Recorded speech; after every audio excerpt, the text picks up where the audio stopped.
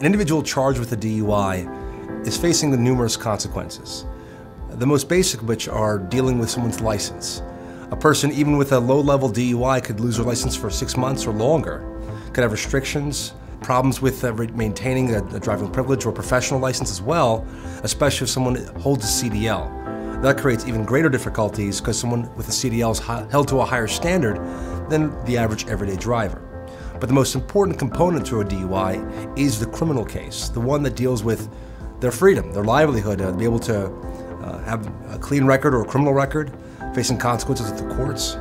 It's very daunting for individuals who otherwise don't have any record.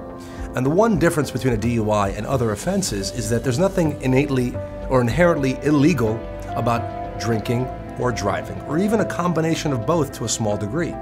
A person who's 21 years of age or older can lawfully consume alcohol. A person with a valid license can lawfully drive. The misnomer or the misconception is the word drinking and driving. And it's in fact, that itself is not the illegality. The illegality is driving while impaired or under the influence of alcohol. Someone can lawfully probably have one small drink and get behind the wheel and drive. Depending on their body size, maybe even have 2. But you at 2.5, all of a sudden you're breaking the law. But if that person waits an hour, they're okay to drive again. And there's these mental gymnastics we go through in trying to rationalize where we are and what we can do. And eventually, when someone is judgment's impaired, ultimately they will make a poor judgment decision and drive when they shouldn't drive, and then they find themselves in the back of a squad car in handcuffs being arrested. And that's the danger. Because other offenses, no matter how little or how much there may be of, let's say, drugs, or how little or how much someone may steal, that's inherently wrong, but not a DUI.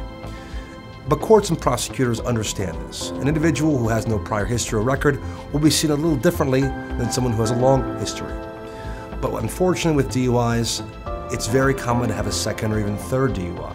And in those situations, the best person in the world may be facing very dire consequences.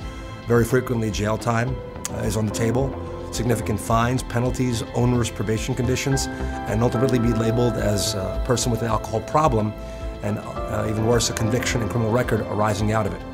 So that's why it's so important to have someone guide you along the way that has the knowledge and experience to deal with these very offenses and can find not just what can be to help mitigate the harm, but challenge every step of the way and try to fight the case to its fullest extent.